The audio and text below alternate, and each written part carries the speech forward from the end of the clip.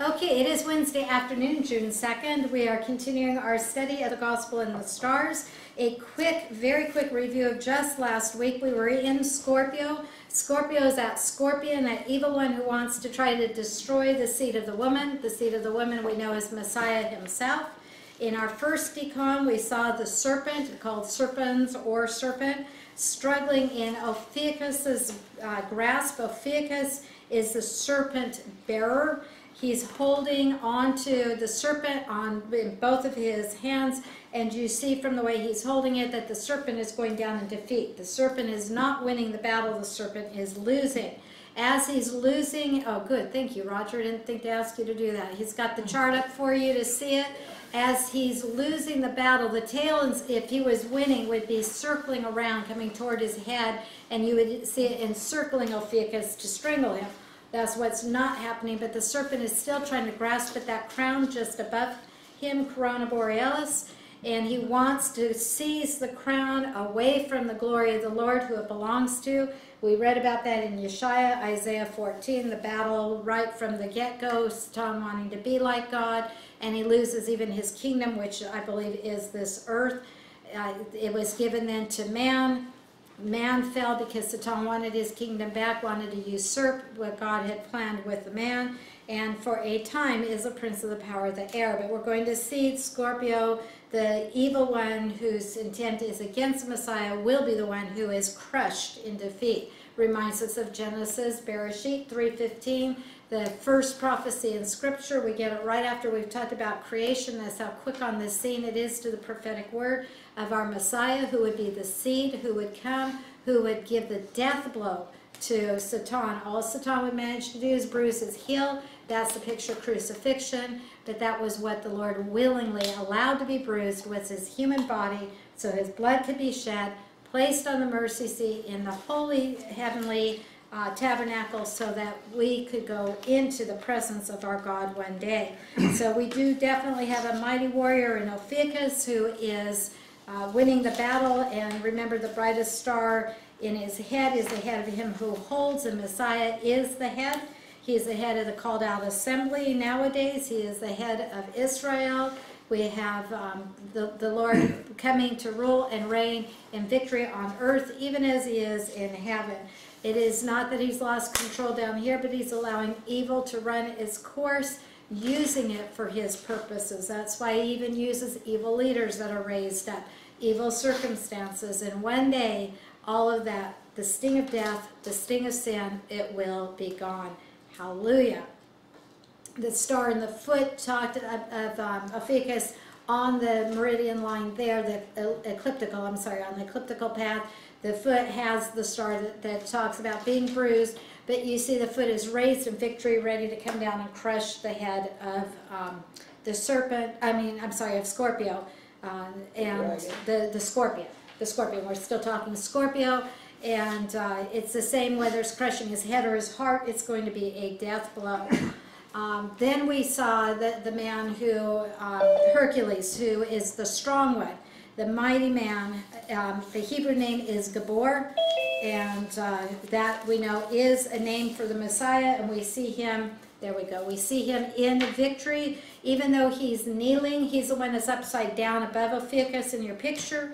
Even though he is kneeling, that's the humbleness. He humbled himself, taking on human form, but in his hands, the club is showing he's got the upper hand in victory, and the other hand, he is either ready to clobber the three-headed dragon, which is a picture of the Antichrist, the false prophet, and Satan himself, or if you look at it to be fruits, then it is the evil fruits versus the fruits of the Spirit that are going to be put down and done away with.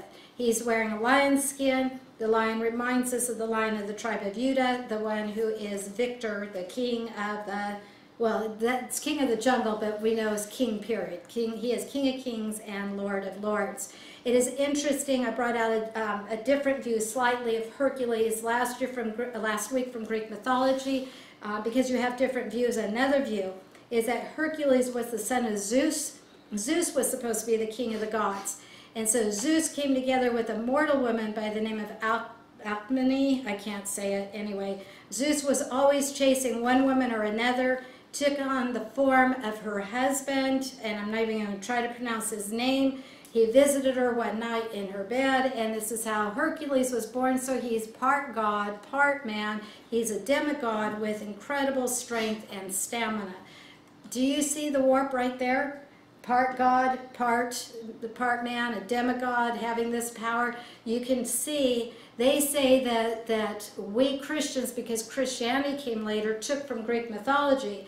But I'll take you back earlier than that. The roots of Christianity are in Judaism. You go back in time, all the way back into our prophets.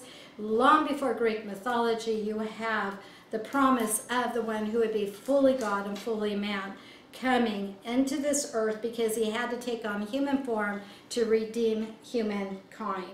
So all Greek mythology does is take a bit of truth and warp it. All that astrology does is take a bit of truth and warp it. All that Satan ever does is take a bit of truth and warp it. So I tell you, go back, go to the original, go to the root, and find the truth. And we see that as we come into Sagittarius, almost where we left off last week.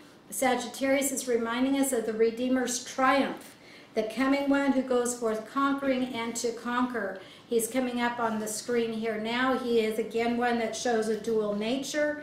He's got the archer's bow.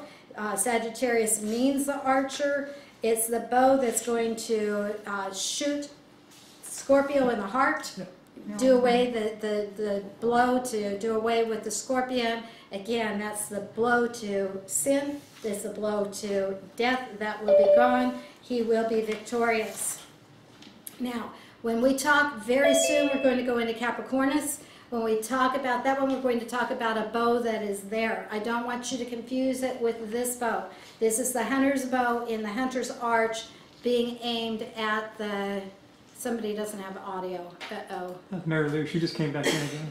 Okay, so I'll let you deal with it then. Thank you. Sorry, it just popped up in my face, so I thought I was supposed to pay attention. Okay, anyway, we're going to talk about a different bow, a different kind. We'll see the difference in Capricornus. So when I refer to the bow, which I think we'll get to in this class, don't confuse it with the bow of Sagittarius. This is the bow that you see in the archer, who is shooting it at Scorpio to take him out. Sagittarius is in the center of our Milky Way galaxy. It's the largest constellation in the southern hemisphere. The brightest stars are called, in our English, Gracious One, Going Forth, Two Natures. All of this are in the names of this one. And the fact that it's on the ecliptic path, that's the path of the sun. We know that the prophecy from Malachi, last week I misspoke and said Micah, it's Malachi, chapter 4 and verse 2, that the sun, S-U-N, of righteousness would rise with healing in his wings. I think it's very interesting to note that on the path of the sun, this one is rising in righteousness, and notice he's winged. So just an interesting play on the words. It's not that I believe that the Lord is coming with wings, but we know the Son of Righteousness, S-U-N, of righteousness in Malachi, is a play on the name of the God, man, who is the Son, S-O-N, capital S-O-N, the Son of Righteousness. The Greeks called him executor because he was the chief centaur, dealing righteously. We saw other centaurs were not righteous in their dealings, but this one was. That took us into Sagittarius's 3 decans, and we looked at the first one. It was lyra or lyre, depending on which source you read from. It is the harp. The harp is on the body of the eagle. No, go up, it's going to be inside. There it is. See? Oh, yeah, there you go. Upside down, but there. We showed pictures last week. We're not taking the time now, but as we go into the new ones, Roger will call up the pictures, for our new ones. When you want it, let me know. I'm sorry? You want it? It doesn't matter. This is good enough for now. Okay. Because it's just review. But we saw that praise was prepared for the conqueror. For this one Sagittarius who's conquering, praise was for him. The first time, alleluia, alleluia, hallelujah, praise to God. The first time in the new covenant that it's given is in Revelation 19. We make it all the way to the last book. Revelation 19, 1-3, and we see that the hallelujah comes out because judgment has been executed. Satan has been put down, and it has been brought, his kingdom has been brought to end. It's when he's going to be thrown into the abyss for the 1,000-year millennial reign of shalom, of peace. The first time hallelujah is used in our original covenant is also praise for judgment on the wicked. It's in Tehillim, Psalm 104 and verse 35. It's the first time it's used. Then it's used a number of times. I think if I remember right, it's 24 times. If I'm saying it wrong, whatever I said last week is right. The majority of which are in the book of Psalms, which are praises. Psalm 146 to 150, every single one of them starts with hallelujah, praise to the Lord. Most of them end with that also. I'm going to draw our attention quickly to Psalm 148 again because it is so fitting. I think we're all seeing it on a new level while we're studying the gospel and the stars. We know that the heavens are declaring the glory of God, and that's what this psalm says. Verse 1, praise the Lord, hallelujah. Praise the Lord from the heavens. Praise him in the heights. Praise him all his angels. Praise him all his heavenly armies. Praise him sun, moon. Praise him all stars of light. Praise him highest heavens. It goes on all the way through. It just continues to praise him. But do you not see a new level on all of that praising God in a new way that we're seeing? And then as Naomi started to bring out for us, she caught, and I had seen it also, it says, praise him highest heavens and the waters that are above the heavens. We both had thought before, and I think a lot of us do when we talk about creation, and we will be going back to Genesis after this study, and we'll get into the depth of creation again because we'll go back to the beginning. It's been too long to expect us all to remember what we studied before. But I think we focus on the waters that he separated on the face of the earth. But he does make it clear that he separated the waters in the heavens with what's on the earth. And it sounds like there's still water in the heavens. I bring that out because in our view of the new heavens and the new earth, we know that we're told there's no more sea, because the sea was prison house for demons, for false angels that followed Satan.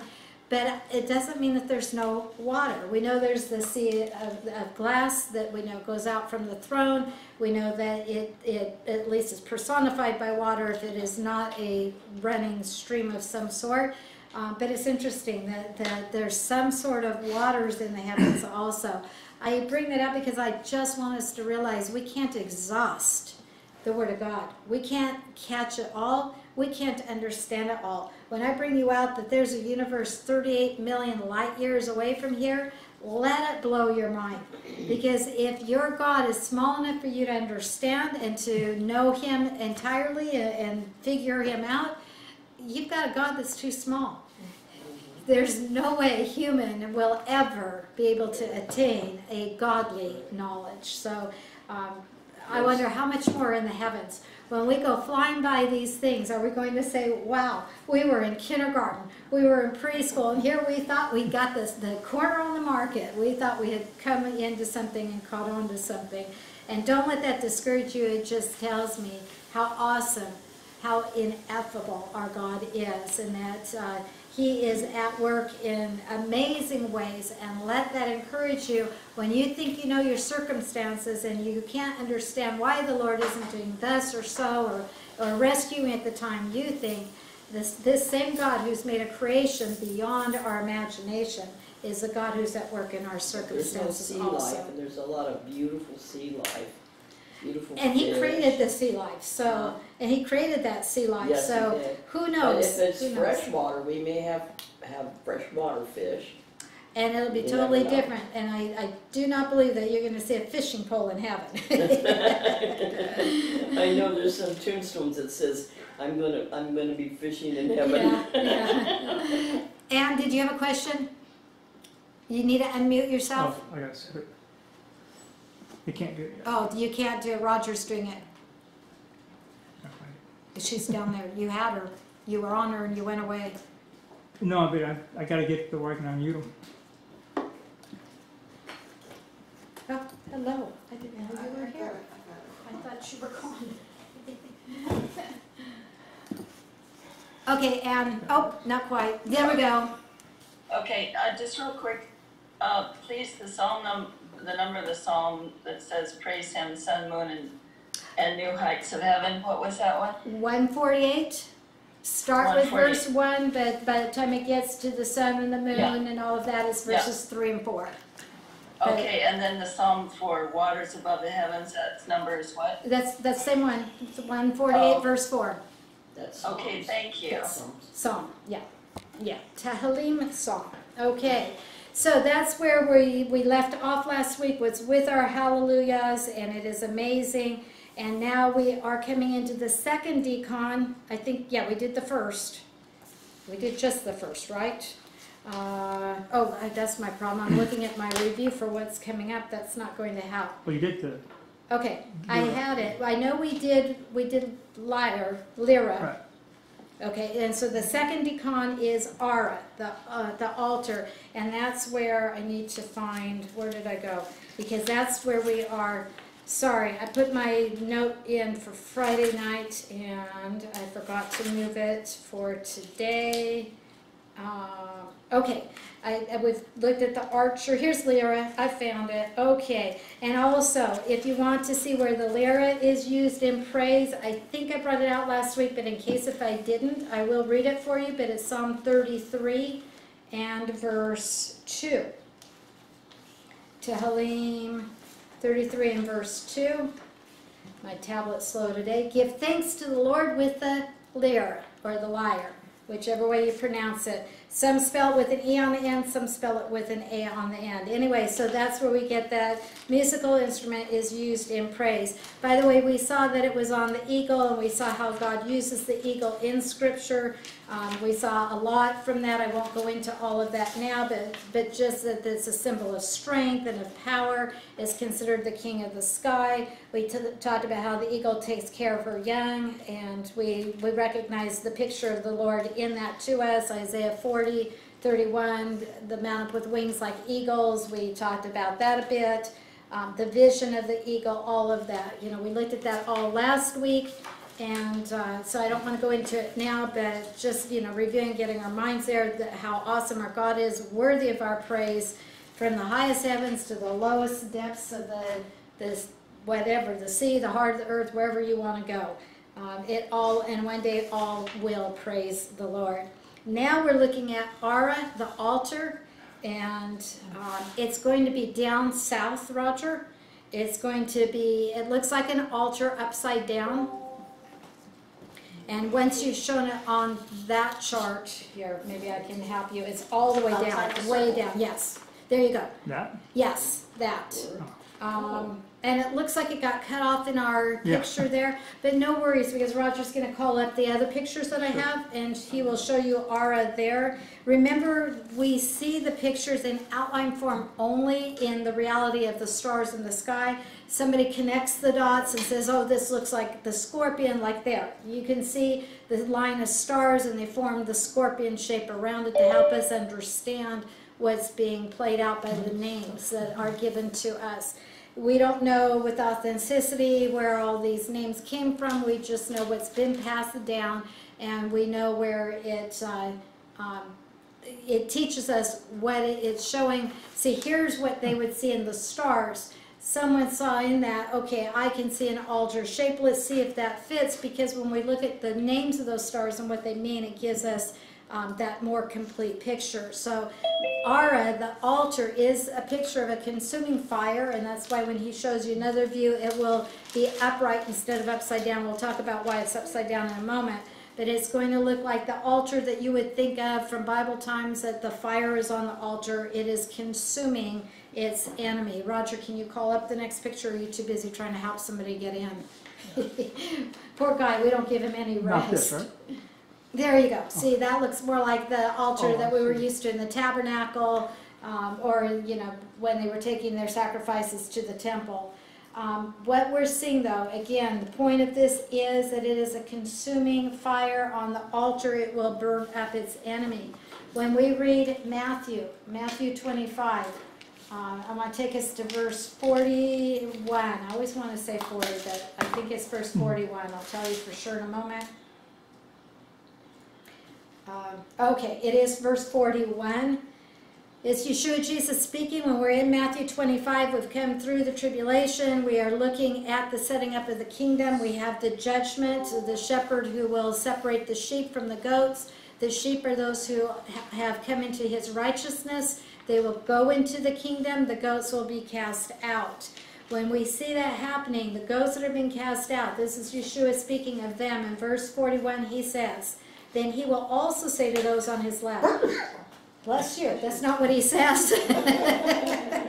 But I had to say, Lord bless you. He says, depart from me, you accursed people, into the eternal fire. Okay, so these goats aren't real goats. It's the representation of the goat is the one who was at odds with God. And he's telling them, depart from me. They're being cast into the eternal fire. Lest you think, well, that was a mean God who planned this. He tells you the reason why there was an eternal fire. It was prepared for the devil and his angels. That's who God intended to cast out, was the one who came against him in pride and did not want to be in his presence, wanted to dethrone him.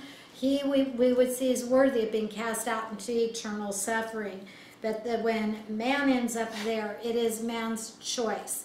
No one can ever point a finger at God and blame God. No one can ever say, it's your fault, God, I'm here. He will show how he reached out throughout time, no matter whether you were born in Adam's day or born in 2021, that he was there reaching out in his love. He did it all. He made it a free gift. You had to simply just accept it, and that was it. You chose not to. So the same way the shepherd would lay down in the front of the sheepfold to protect the sheep all night, it's as if that's a picture of the Lord laying down his life, and any who end up outside are because they've chosen. Basically, they have refused the body of the Lord. They've refused his protection. They've refused his blood. They have chosen to put themselves into this place of eternal torment by their choice. The Hebrew word, or I'm not sure it's Hebrew, but the other word for this is Gamar, G-A-M-A-R. I say Hebrew because it makes me think of Gemara, which is, or it comes close to Gehenna, which is the burning fire in Hebrew. But anyway, the meaning of it is to come to an end, to complete, or to perfect. Even in God's perfect plan, he has to do something with evil. It cannot be allowed to run its rampant course forever. There has to come a judgment. There has to come a time when evil is called up and it receives its just dues. And really, we can hardly wait for that. We don't like seeing the injustices done in this earth continually. Read your newspaper, turn on the news. I don't care what country, where you are on the face of this earth, you'll hear something very quickly that will make your heart want to cry out for justice. You want someone stopped from bringing harm to others. So we understand, again, this is by their choice, but it is righteous judgment, and they are worthy of it because they have refused the shed blood. They've refused the robe of righteousness. They've refused what would bring them that right relationship with God, where they could be seen as holy in his presence. There are 9 stars to, and you can begin to see the line in there that's connecting the 9 stars to form this altar. Some call it a burning pyre, P-Y-R-E, if you know how those who burned with fire on the pyre, you can see why from the picture why they're saying that. It's burning upside down with this fire pointing down toward the lower regions of the earth. That's in essence pointing to the Greek word Tartarus. Abyss is another word. It's outer darkness. The idea that that complete judgment is how they are cast out, that they will not remain in the sphere of our world. The Greeks use that name Ara, A-R-A, as the sense of imprecation. It was calling on a curse that invoked evil on a person doing evil. So it was like that's what they deserved, because they were doing evil, that curse should come on them that would stop them from inflicting their evil on others. In Hebrew, it would be Mara or Aram, and again, it was a curse or an utter destruction. Originally, Ara was on the lowest horizon of the south. We see how far south in our chart that it is. And again, that's to represent the underworld, the regions beyond. The idea is that's outer darkness is cast away. They're thrust into those regions of darkness. We read about it in Matthew 25. Let me read to you in Revelation 12, because remember, God said in Matthew it was prepared for the devil and those who followed him, his fallen angels. We read of this in Revelation 12, verses 9 and 10. And a great dragon was thrown down. This was out of heaven. The war was raging in heaven, verse 7. Verse 9, the great dragon was thrown down, the serpent of old, who is called the devil and Satan, who deceives the whole world. We're not given any chance to guess who this is. If you don't know him by the name of great dragon, you certainly would know when he's called the devil or called Satan. We know he's the one deceiving the world. He was thrown down to the earth. His angels were thrown down with him. But now it's going to be even lower than that. Verse 10, then I heard a loud voice in heaven saying, now the salvation, the power, the kingdom of our God, the authority of his Messiah have come. For the accuser of our brothers and sisters, the one accusing us before God, he's been thrown down, the one who accuses them before our God day and night. This is when the blood of the Lamb comes. Well, the Lamb comes and he stops the battle, and Satan will be put into the abyss. That's the start of Revelation 20. We will see that. That's the time that is being referred to. So we know that's a future prophecy still yet to be fulfilled, because no one can say Satan is not at work on the face of this earth today. Again, turn on the news. The third picture in our decons for Sagittarius is Draco the dragon. And you are going to see him. I looked these all up last night, and I'm just trying to remember. He's down low also. Okay, I've got to, where's Sagittarius? I'm in the wrong place. Here we go. Okay. Where did Draco go? I'm sorry. I had it. I knew it before, and now I forgot. It's up from the little arc, and where the foot of the man is. Where the foot of the man is. Okay. Oh, yeah, in the middle. I was looking too low. Go toward the middle, Roger. There you go. There you go. You're almost on Draco, right there. Okay. You see that the head looks like a serpent's head, or it could be the dragon. Think of the dragons that, you know, that breathe fire. It could be a picture of that. Okay, so about in the middle, there he is. See it? Oh, Okay, look in the middle. Yeah, it's another one that represents Satan that's down where I was looking. When you study ahead, you get in trouble. Okay, Draco is the dragon. He's the old serpent. He's the devil cast down from heaven. This is review, so I won't go into the full meaning, but look again. This is Isaiah, Yeshaya, chapter 14. And it starts out being against the king of Tyre, but we see it goes far beyond. Whoops, I plugged in the wrong. There we go. Isaiah 14, we're going to look at verse 12. Yeshaya, our prophet Isaiah, 14 verse 12 says, how you have fallen from heaven, you star of the morning, son of the dawn. We know that Satan was created beautiful. He was created, not the great and morning star that we know is the name for Messiah, but we see he had a great beauty. He had headship that was there, but he's fallen from that position. He's been cut down to the earth. You who defeated the nations. He came and he deceived and defeated many in the nations. This is the one that's cast down. Verse 15 shows us, nevertheless you'll be brought down to Sheol, to the recesses of the pit. This is where Satan will end up. This is what it is referring to. When we see Sheol, this is to the suffering component or tank that the paradise side had been emptied out, but he's being brought down to the recesses of the earth. He is put into the abyss, into the pit of suffering during the millennial. Then he will be cast in the lake of fire in the outer darkness forever. Yes, Dora? Can I ask a question? This little phrase always gets me, the star of the morning, and then when you say The Messiah, great and morning star. the morning star. Right, it sounds similar. I think if we could get into the ancient Hebrew, we would see even more of a difference. But when it's referred to as the great and morning star, we know it was referring to Messiah in context. And when we hear here, you're the star of the morning, it's a lesser, but it's still one of the brighter stars. But it's not meaning the great. the ultimate. So it is hard to see in our English. Remember, our English is poor. I love chocolate cake and I love my mom. And if you think I love those two equal, you've got another thing coming. Okay? So again, in our English, we lose some of that. That would give us more of a depth and more of an understanding. And yeah, it causes more than just you to stop and say, well, wait a minute. But you look at the context, keep it in context, and you can tell clearly who it is referring to. The ancient Hebrew word for Draco the dragon is Tanin, which means dragon or serpent. And like I say, in the constellation, the way it's drawn, one draws it more like a dragon breathing fire, one draws it more like a serpent. Either one is fine.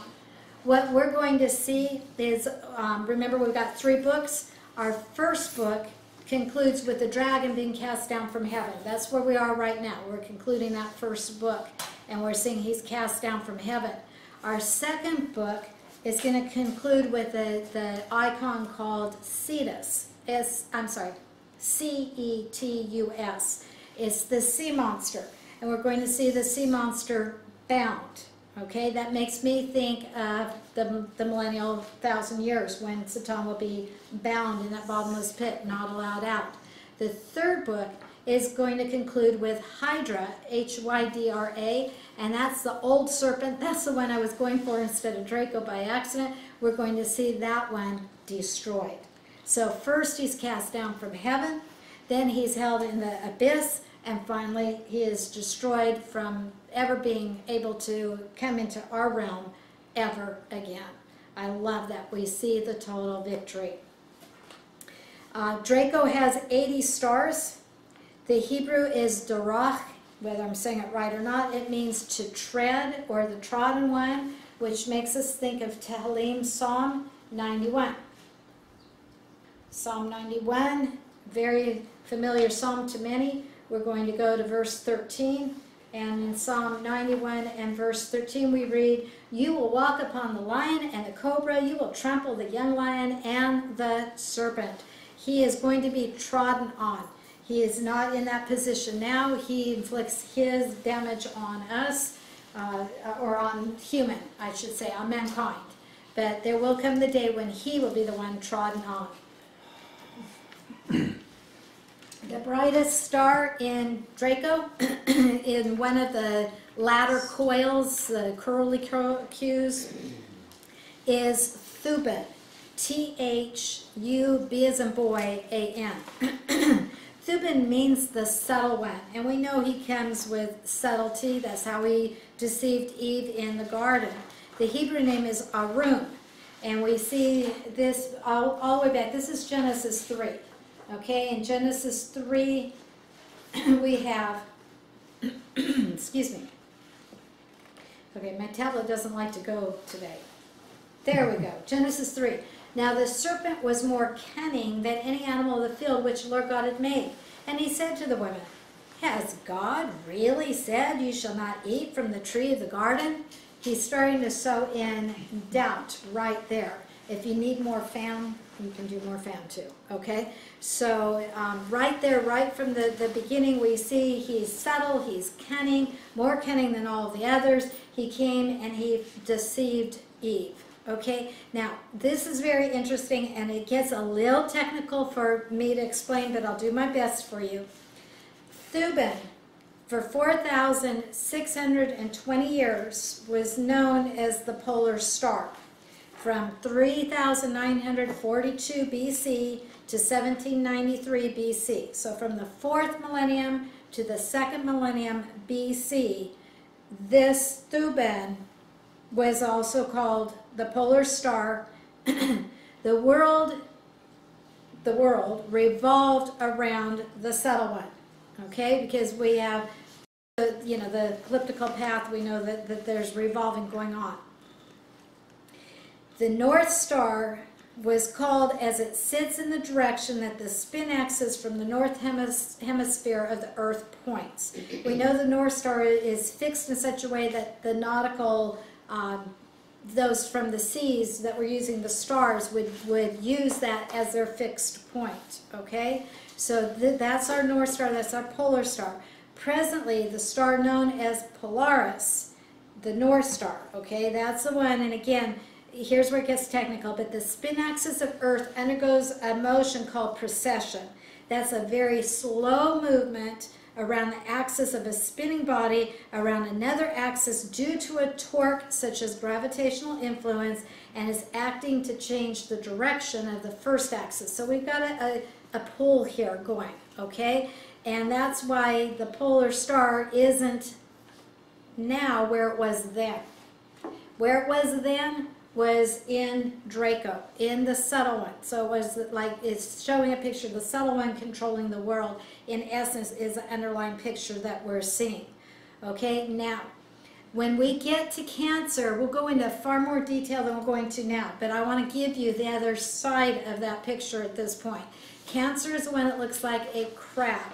We're going to see that even though it looks like a crab, it probably would have been better to look at it as being a sheepfold. And if you know the sheepfolds in ancient time, they were often in that shape. Even when it was a cave being used, you would see the cave with just the one opening. Like Cancer's that crab that's ready, you know, there's just that one opening, the claws are coming together, okay? Now, in Cancer is where the polar star is now. And when we get there and we study the meaning of Cancer, we're going to see the sheep or the sheepfold, and we're going to see by the name of the stars. One of the stars in there refers to it as the hiding place. The shepherd's fold, the sheepfold, is the safe place. The one who controls the sheepfold is the shepherd. We know who the great shepherd is. So when you see a move from Satan, the dragon, being the fixed point that the world's revolving around, to now it's moved into the picture that's showing the sheepfold that the shepherd is controlling, keeping safe, is a hiding place. What we're looking at, I believe, is another indication how we have moved on God's time pattern. That's the wrong word, time, down through the quarter time. We're moving into where no longer will Satan be the prince of the power of the air. His power will be gone, the dragon will be completely defeated, and the one who will be in control is the shepherd, who has us in his sheepfold for safety. We're going to see also very, very interesting, there is a large and there is a small. You're used to calling this the Big Dipper and the Small Dipper. Some call it Ursa Major and Ursa Minor, which are the bears, but bear is not the right. I'll show you why it's not the right picture to draw also when we get to Cancer. But I just had to go, wow, to see how slowly this moves. It moves by the torque. It moves by that gravitational pull that the Lord has put into our system that gives us our seasons. It gives us the pull on the earth so that we don't float off into outer space, all of that, so we don't feel upside down when we are upside down, all of that, which is amazing. But to see that this fixed star, this most important star for direction, has moved into the sign that's going to show us the shepherd and safety in the sheepfold. I find that very interesting. I see Satan in defeat. Hallelujah. There's no Cancer on this. No, we're not yet that far yet. Yeah, you're on page 3. I don't know what page it'll finally show up on. Cancer is number 11. So we got to get all the way from, we're in Sagittarius number 4, we've got to get all the way to 11. I don't have my notes done all the way through, so you don't have your outline yet, but it will come. And that's why when we get there, I'll be explaining more of this, but I wanted to give you that overview because I think that's such a blessing to hear it and to see it. I loved it, so I wanted to share it. Rowena, question, and Roger, you need to unmute her, please. Okay. And if it gets too hard to hear me because we do have outside noise, please let me know you're not hearing. Hopefully, prayerfully, we're not going to have a problem. But go ahead, Rowena. Are you saying that that North Star, because the stars are moving, is sometimes during the year is part of the dragon, and then sometimes of the year it's part of Cancer? No. I'm saying that through the course of time, through thousands of years, the polar star, even though we call it fixed and we say it doesn't move, it actually is moving very, very slowly because of the torque, this this pull that I tried to describe that's scientifically hard to understand, it's caused the polar star to move slightly through space in that time. And it's moved from being in Draco, which shows the dragon being in control of the direction of the earth, to now it's in the sheepfold that the shepherd's in control of over the earth. So to me, it's showing Satan's got his power now. He's a prince of the power of the air. We know that Ephesians 6. But in time, we will see his total defeat. We know it's about 6,000 years of mankind from Adam to us today. Well, 4,000 to 2,000 millennium, it was in Draco, and then it's gradually moved. We've gone past 2000 BC to 2000 AD. We've gone 4,000 more years. It's just moved slightly to where it's now a part of the sign we see in Cancer.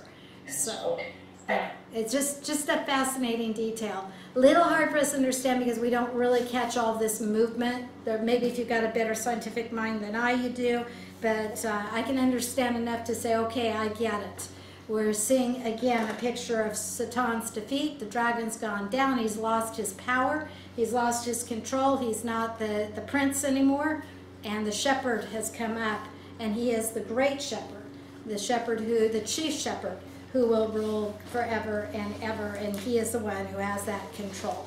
So if you don't get it fully now, hang on, maybe when we get into Cancer, it will fully come together for us at that point in time. It's also interesting that even though this polar star is so important to navigation, to us, in this, one source says that it was a relatively inconspicuous star in the night sky. It's 270 light years from the Earth, is estimated to be 5 times brighter and nearly double the size of its stellar companion. I forgot to... sorry, folks. Roger, tell him that we've got a class being recorded, and can you get the envelope off of the counter to pay him? Give him 45, okay? No, there's more in there than that, just give him the 45, okay? Thank you, sorry. You should have answered the door, maybe he ran.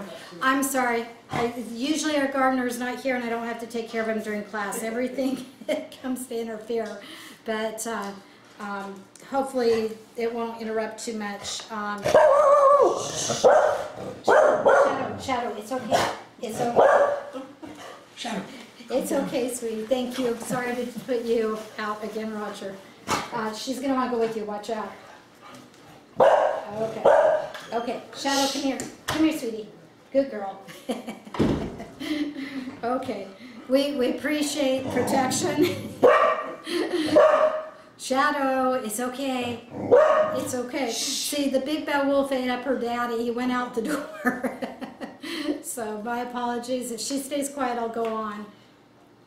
Are you all too warm in here? Yes? You're okay, okay. It's starting to, yeah. If it gets to be too much Medina, you know how to do it. You can flip it on, okay? It makes a noise, all right. Yeah, that's why we're trying to do without, but I also don't want people falling asleep on me because it's hot or miserable and not wanting to come back. So, okay, I think she's going to quiet down. I think I can go on. It is the 4th brightest star in Draco. It's the 8th largest constellation in the night sky. So even though it's the fixed star and this most important, it's not the brightest. It's not that that's how they picked it out. It's because of that fixed position that it appears to have, because it is moving so slowly, where other stars are moving much more rapidly. You know, we know we see different stars at different times of the year. Now, Lucifer does mean day star, not the great morning star. We talked about that already, but it does mean day star. And we see that he is the God of this world. We see that in 2 Corinthians chapter 4 and verse 4.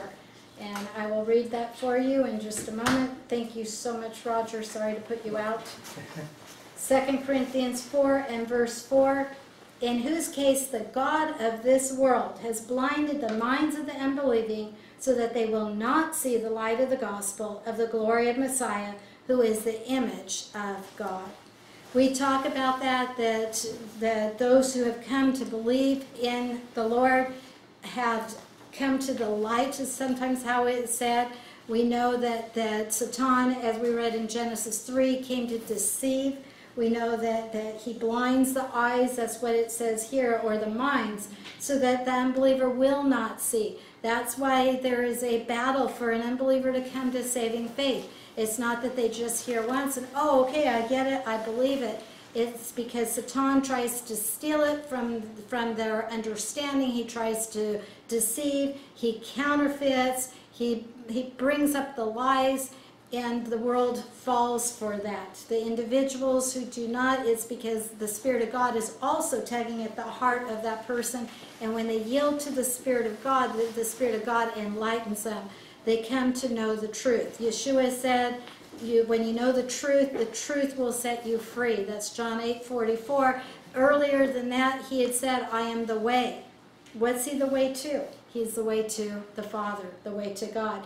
I am the truth. That's where we see. So when he says the truth will set you free, knowing Yeshua Jesus sets you free. What are you free from? You're free from the lie of Satan. You're free from being bound in your sin to suffer the consequence of death. That's what's promised. The wages of sin is death. But the gift of God is eternal life through Yeshua. Through the one who says he is the truth, the one who says he is the way, the one who will bring you into that relationship with Jehovah. But Satan is wanting to snatch everyone that he can and take them away from the truth, away from the light. And we saw him start with Adam and Eve right there in the garden. Got them to question God's word. Put a seed of doubt in their mind and worked on Eve. We know, Scripture tells us, she was deceived. He's still the master deceiver. He's still the lion that's seeking whom he may destroy. He's still trying to devour. But we see he is going to be put down. The dragon goes down in defeat. The shepherd, the great shepherd, rises up. And that's what we're seeing in this. In the head of the dragon is a star. That star is Rostavan. In Hebrew, it means the head of the subtle. He is the most subtle of them all. He is the head poncho. The others are his false angels that followed him, that do his dastardly deeds, but he is the head. There's another star in his head that the name means a long serpent or a dragon. So again, we see the serpent as sly. We see him as a creeping deceiver. I think I'm still in 2 Corinthians. If you are to, go to chapter 11. And in 2 Corinthians 11, we're going to look at verse 14. And we read there about him also. It says, no wonder, for even Satan, disguises himself as an angel of light. He makes himself look good. He confused or deceived Eve by looking good. He knows how to entice by looking good.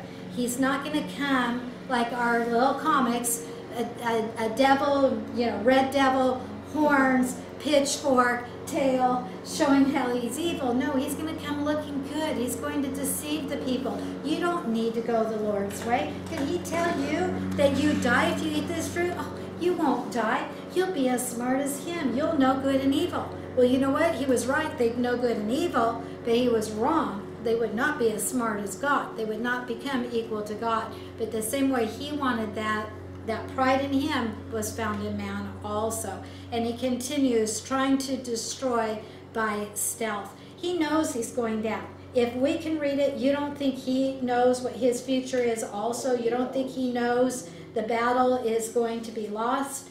But does he have the right attitude then and say, oh, I should turn from my wicked ways, I should humble myself before God? No. He's out to get as many as he can to go with him, to be pulled down with him.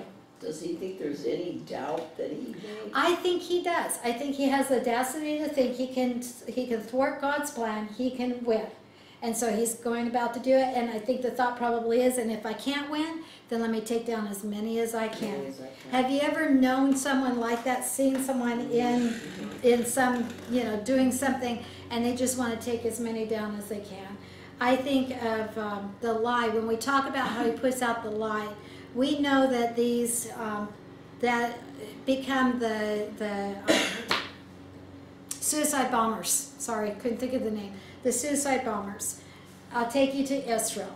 The suicide bombers in Israel, by the time they are ready to carry out, they are not thinking for themselves and weighing what they're doing. They've been so deceived, their mind has been so brainwashed by the evil, continually telling them, they think that when they strap on this belt that will blow themselves up, the more they take out, the better, because then they get a greater reward. They're promised at least 72 virgins in heaven. That's where they're going to wake up. So they're leaving this earth to go to a wonderful place, at least for the man. That's wonderful. 11 virgins. And 12. 72, they're promised. How many? 72. 72 72 virgins. Oh, wow. And they're going to wake up in torment. They're going to wake up in suffering forever. They are not going to wake up where they've been promised. But that's the lie of Satan. He knows they're going to go down at defeat. He doesn't care about them. He just wants them to take out as many as they can with him. That's this one who we're reading about. And that's why we're told in 1 Peter, 1 Kepha, his book near the end of our New Covenant, chapter 5 and verse 8 says, be of sober spirit. That doesn't mean don't drink. Of course, you don't want to drink and be under alcoholic influence either. But it's meaning be serious-minded. Be thoughtful. Be on the alert. You have an adversary. Your adversary, who is that? This is a warning. Who is your adversary? The devil. He prowls about like a roaring lion, seeking someone to devour. Have you ever watched who the lions go after out in nature? They don't go after another lion when they're hungry. They go after the cattle, the sheep, whatever in the field, in the open, that they go after the ones that are dragging behind. The weak ones, the ones that aren't strong and able to fight or run fast, they go after the weak. That's who they get. That's what Satan's doing. Let me find a weak one, and he's going to pull as many down as he can. How do we prevent that? You come into that light. You give yourself to the Lord, who puts his spirit within you to enlighten you. Now you are protected by him. You're his forever. You're sealed with his mark. Satan cannot get you. But he's still going to oppress you. He's still going to shoot his arrows at you and try to bring you harm and discourage you from following the Lord. But he is, I mean, how horrible to put the carrot out that, oh, you're going to end up in heaven with all of these virgins, and you end up in fires of hell. You know, that's just, what a horrible, horrible master he is. He is the oppressor, he's the persecutor, he's seen here, you know, the ideas that he's assailing with his teeth and with his claws, or he's spouting fire and fury. He's rushing to devour his prey. We read about that also in Revelation 12. Remember, he has a vendetta against Israel, who brought forth Messiah in his first coming. He has a vendetta against the followers of Messiah. In Revelation 12, verse 5, we have that Israel gave birth to the son, the male child, who will rule the nations. And so when he realizes that, verse 7 tells us there's war in heaven. Michael, who is in relation to Israel, he's the angel for Israel. He and his angels were waging war with the dragon. The dragon and his angels waged war. What happened? We already read it, verse 9. The great dragon gets thrown down. The serpent of old is called the devil and Satan, who deceives the whole world, thrown down, and his angels thrown down with him. So he goes down defeat. Like we said, we think he probably has the audacity to think that he can overrule God and God's plan, the same way when he tried to bring himself up against God, and he's going to try that again after that millennial reign when he's released for a short time. He goes through the whole world pulling out those who have been deceived again, who are choosing to follow him, those who are rebellious in their hearts against the one true and living God. And he comes up against God to dethrone Yeshua the Messiah, to put himself on the throne. And this is when God says enough is enough, and he gets cast into the lake of fire forever, where he deserves to be. The head also has a star that's called Al-Wad, A-L, and a new word, W-A-I-D in Arabic, and it means destroyed. Again, we see him go down in defeat. We see Genesis 3:15 promise him to be crushed the death blow, and we see Revelation 19 where Messiah comes back and puts him down, 20 where he's put into the abyss, and then 21, before 21 and 20, the great white throne following after the 1,000 years in chapter 20. At the end of it, we see where he'll finally be cast into the lake of fire forever. This last one, this last star that I told you that means destroyed, was also the nebulous star to the dragon's eye in that day. Now, there are other names from the other languages. They all mean either the deceiver or the subtle, the fraudful, causing fraud, one who's full of deceit, the humbled, brought down, and even the punished enemy. It's interesting that the Hebrew root for the word for the punished enemy takes us back to Shemot, to Exodus. When we look in Exodus 15:6, we're going to read of the battle cry. And remember, this is the punished enemy. This battle cry, your right hand, Lord, is majestic in power. Your right hand, Lord, destroys the enemy.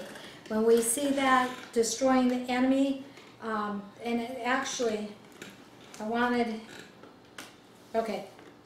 am in the right verse, but I also wanted where it's Micha Mocha Malim Yehovah, which means who is like unto thee, O Lord our God. That was the battle cry of the Maccabees when they won the battle for what we call Hanukkah today. We see the battle cry all the way back in the time of Egypt also. So again, we see that the name is the punished enemy of our God. So that's where our book ends. It ends with this dragon going down in defeat. Remember, our first book ends with him being cast down from heaven. Our second book, we'll see him bound. Our third book, we'll see him cast out forever, destroyed forever into the lake of fire. Okay, any questions? Didn't mean to catch you. Any questions in my Zoom land? I can't see everybody. The ones I can see, no hands are going up. Okay, so we are ready then for the second book. The second book is going to talk about the redeemed. The first book, remember, talked about the Redeemer coming his first time in his suffering picture. The second book is talking about the redeemed, the people that he redeems, the result of his suffering. His suffering in the first book was not for nothing or for naught. It was to redeem man. And then our third book, we're going to see the Redeemer coming back in his glory. We're going to see him coming back to rule and reign. Okay, so in the second book, we're going to look at the fruit of his work. We're going to see his mediatorship, if I can call it that. We're going to see him as mediator. We're going to see the formation, the condition, and the destiny of his body. His body is what we call today the called out assembly. Some call it the church, but I want to make sure you don't go to any specific church when I use that word. This is the body of believers. Messiah Christ is our head. We are his body. So this is we who have been redeemed, and we're going to see all of that under this book. The first, remember we'll have 4 major constellations in this book, and we'll have the minor ones underneath each also, because our 12 are divided into the 3 overall books. So we've had 4. Now we're going to be looking at number 5, which is going to be Capricornus. Go just past Sagittarius, where you were on that, the path that's on the ecliptical. I have trouble with that word, getting that first C in there. And you're going to see right by the wing of Sagittarius. There you go. Upside down for Roger, where he's at. There we go. I thought he could turn it around. Okay, so you see Capricornus. Chapter 1 in the second book is the sign of Capricornus. We call it Capricorn today. Originally it was Capricornus. And chapter 1 is their blessings, meaning the redeemed, their blessings procured. Procured means that you get something, you earn it, you had to work for it. It wasn't something that was just handed to you. The Redeemer had to work for us for our blessings. Our blessings are found in him. The work he had to do, shed his blood for us. So that's what we're going to be seeing. When we look at Capricornus, we're looking at 51 stars that they use to make up this shape. It's called the sea goat, S-E-A. The sea goat, like a goat in the sea, or the fish goat. That's because the head is of a goat and the tail is of a fish. So it's don't look at Cetus. Go up from Cetus, where there you go, right in front of number 8. Yeah, that's Taurus, but the little one. The little one is, there you go. See the head of the goat? There you go. Roger's on it right now. Okay, that's the head of a goat. And then when you see the tail, we're going to see the tail of the fish. I'll tell you what, Roger, if you go to the pictures that I brought up for us, I think it'll show it better. Okay? It's showing Pisces full You know what? fish. I knew something was wrong. We've got the wrong one there, Roger. Go back to the chart, because when I look down here, I can see the tail of the fish, and I see more of a goat's That's the head. fish tail? We were pointing out There's Aries. No, actually 2 fishes. no. You want to go to number 5. You were looking at number 8. I knew there 3 was something fishes. wrong. Yeah, the fishes are something else. We'll study the fishes, but not yet. And we were looking at Aries there. But if you go to there, you go see Capricornus. Oh, yeah. Now you see the head of the goat and the fish tail. Now it's much more clear. Okay, and see the wing is what the head of the goat is almost touching. The wing off of Sagittarius. Oh, okay. I So, see okay, now. so now we can see it better. Now we've got the sea goat, S-E-A, the sea goat, the fish goat, the head of a goat, the tail of the fish. In Latin, Capricornus means goat. No, I didn't even know that was a fishtail. I just thought it was a...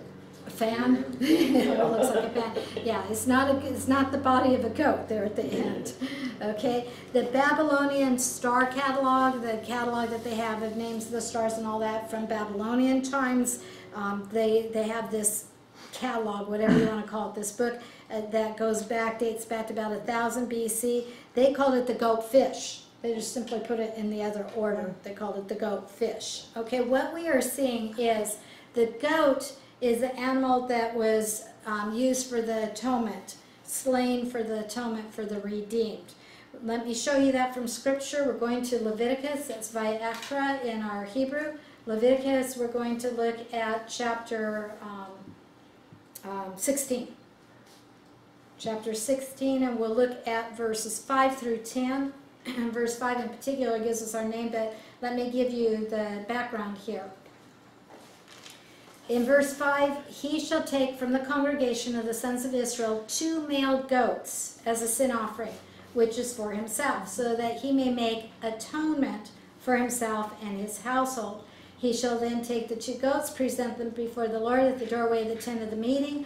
Aaron shall cast lots for the 2 goats, 1 lot for the Lord, the other lot for the scapegoat. Then Aaron shall offer the goat on which the lot for the Lord fell and make it a sin offering. But the goat on which the lot for the scapegoat fell shall be presented alive before the Lord to make atonement upon it, to send it into the wilderness as the scapegoat. What I've just read to you has to do with the Day of Atonement, Yom Kippur, the holiest day on the Jewish calendar. Remember verse 5, it said it was for an atonement, and I think it repeated it there at the end too. One of the other verses I read it also. Anyway, if you're familiar with it, at the temple or at the tabernacle, 2 goats would be presented to the high priest. The high priest would cast lots. The lot would fall on one to be put to death as a sin offering. The other would be taken out to the wilderness and let go free. It's called the scapegoat. That's how we get our name scapegoat. When they're a scapegoat, it's like they escape with the punishment they deserved. They get to go free. They're cast out. And that scapegoat was to never be seen again. Our sins were never to be remembered again. When they are dealt with by the Lord, when he put his blood in our place, it washes our sins away forever. They don't come back. I love that they don't come I'd rather back. be him than the one that sacrificed. Yeah, of course. But the goat of the atonement was slain so that the people could be redeemed. Now, our second book, the one that we're on right now, opens with the goat. It's going to close with the ram. That's where I think we were looking when we thought we had the goat. We didn't. Okay? Both the goat and the ram are the 2 animals of sacrifice in our scriptures. The 2 middle chapters, because we're going to have 4 chapters in our second book. You have 4 chapters in each book. remember, chapter for each sign. The two middle chapters are both connected with fishes. You already saw the fishes. I told you we'd be talking about what they meant soon. They're going to represent the people for whom the atonement was made.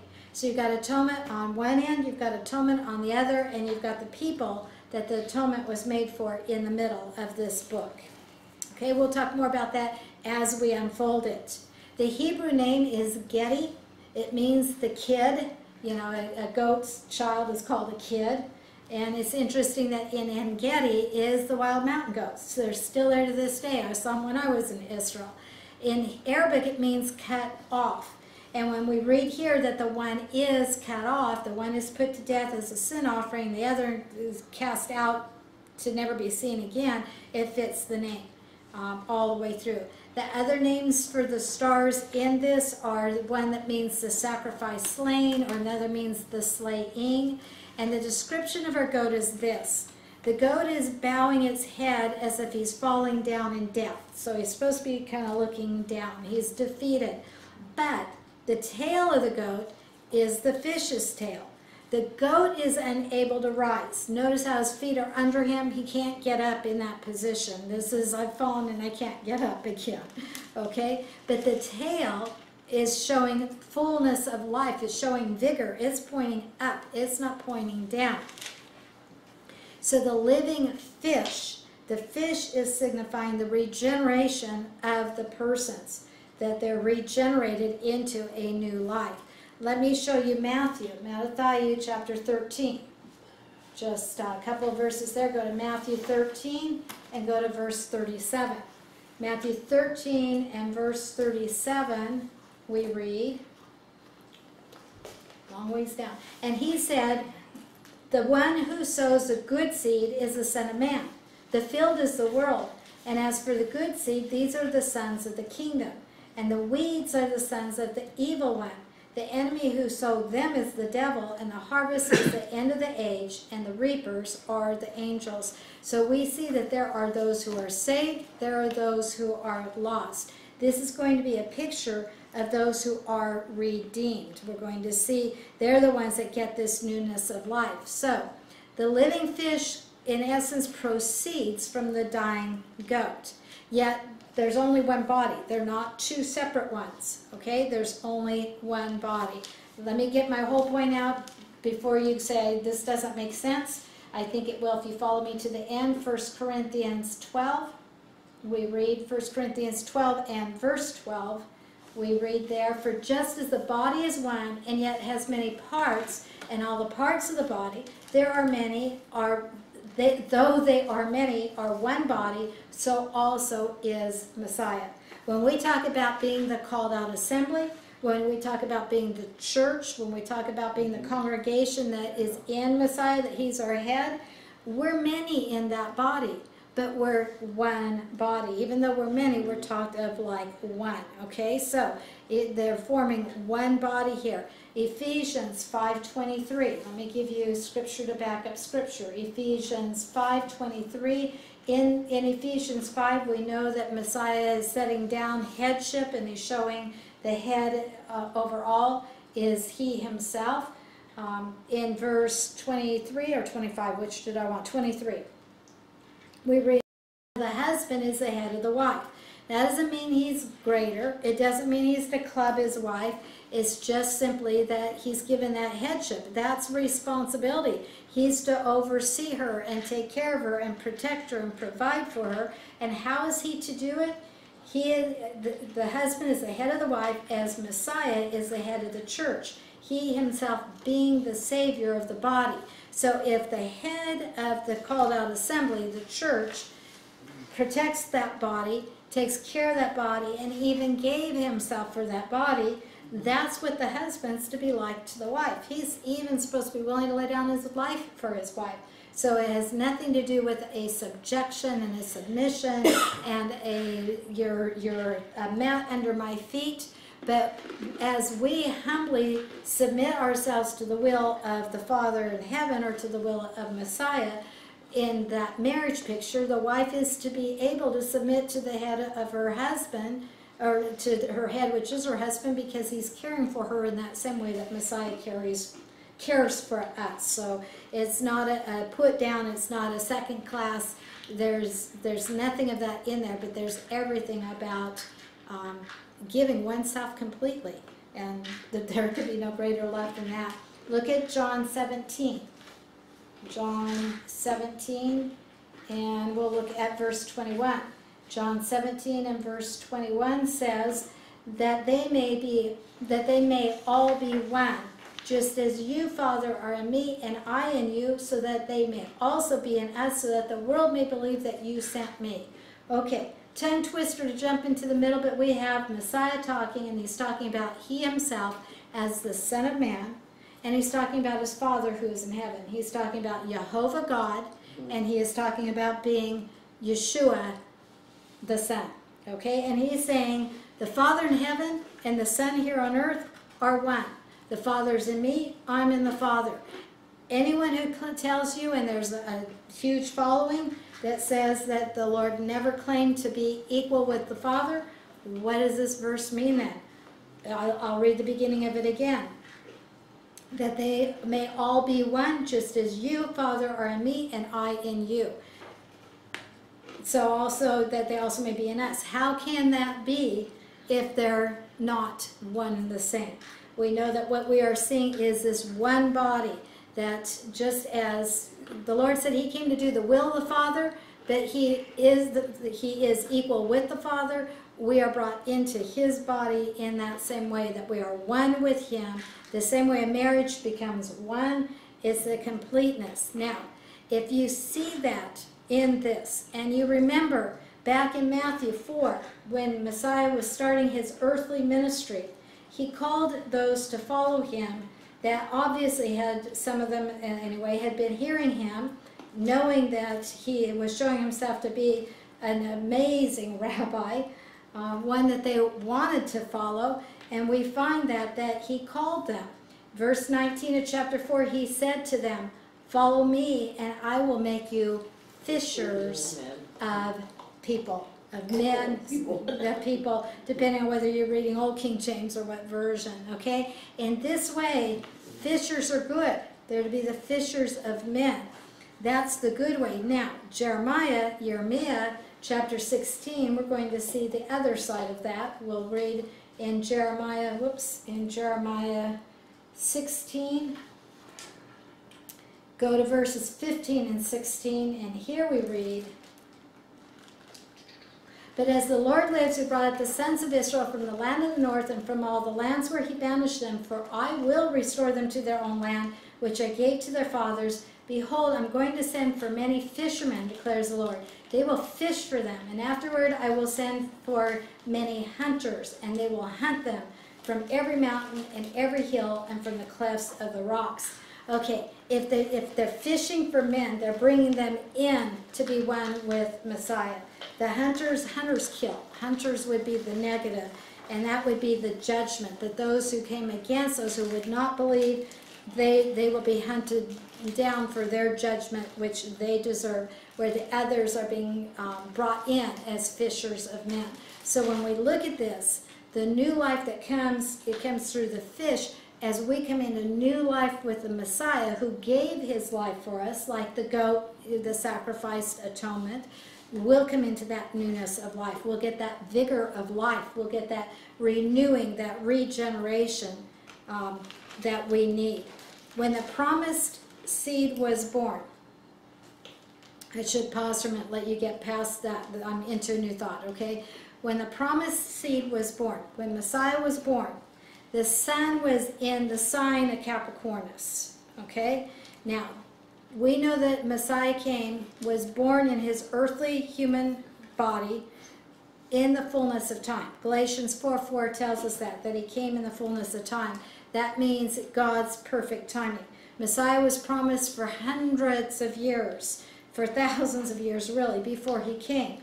He came at the right time. He didn't come too early, he didn't come too late. What's interesting is, if this was the time when he was born, if we're right in that, then the nights were at their darkest, they were at their longest when Yeshua was born. The days began immediately to lengthen when the true light came into the world. So it's just an interesting note. The sun was in the sign of a sacrificial animal, Aries the ram, at the hour of crucifixion. But at the birth, he was in Capricornus, and we know that this is a picture of the one slain who brings us the vigor of new life. So just very interesting.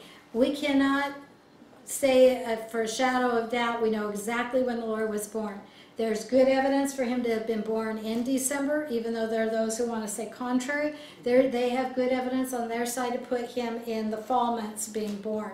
We don't know. Spring too. And some in the spring also, yes. So we don't know really. And in fact, I'll bring you into the Star of Bethlehem. Maybe I'll bring that out now, and then next week we can take the decons. I think that might be the best way to do it. The Star of Bethlehem I'll explain in just a moment, but let me say that to you again. If this timing is right, and we know this to be fact, whether we see it in the stars or not, we know it to be fact, that he was born into this life to bring us the newness of life. But it's interesting that if you were born in the month of December, this was when the sun was in the what are these things? The constellation Capricornus, the picture of the goat who dies, who's slain, the goat of atonement, and the picture of the fish coming up into newness of life. When Yeshua died on the cross, when he shed his blood, the sun was in the sign of Aries, the ram, and this was the other sacrificial animal that I talked to you about, who was giving his life, the lamb that gave his life. Remember, Revelation 12 talks about the lamb who looks as though he'd been slain because he was slain, but we know he resurrected because he had the power to take his life back up again. Just an interesting phenomena that could be true. Now, we all know that there is a star associated with the birth of Messiah.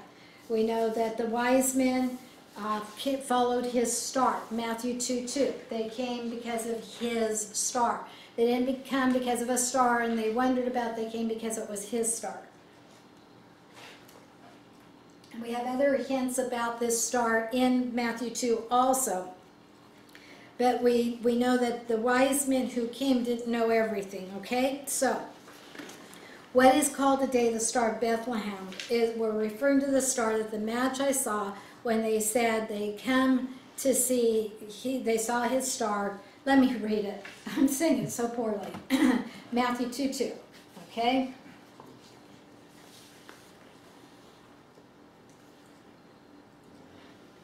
I guess I really have to read one to make it make sense. Now, after Yeshua, Jesus was born in Bethlehem of Judea. In the days of Herod the king, behold, Magi from the east arrived in Jerusalem, saying, "Where is he who was born King of the Jews? For we saw his star in the east, and we've come to worship him." Okay, they saw his star. Now, one line of thought is the star rose, they followed the star, and they came to Jerusalem. The other is that they saw the star. They knew what the star signified, that the king had been born. They knew as the king of Israel, so they set out to come to Israel to see the king. And that's why they end up in Jerusalem. They didn't know everything, because if they had known Micah's prophecy, Micha, they would have known that he would be born in Bethlehem, not in Jerusalem. But anyway, they saw a star, and apparently the idea that we're given is that star was mobile. That star moved, okay? And we know that this has to be supernatural in one way or another. So there are several that went looking from the little bit we have in Scripture into the astronomy of the stars and have tried to figure it out.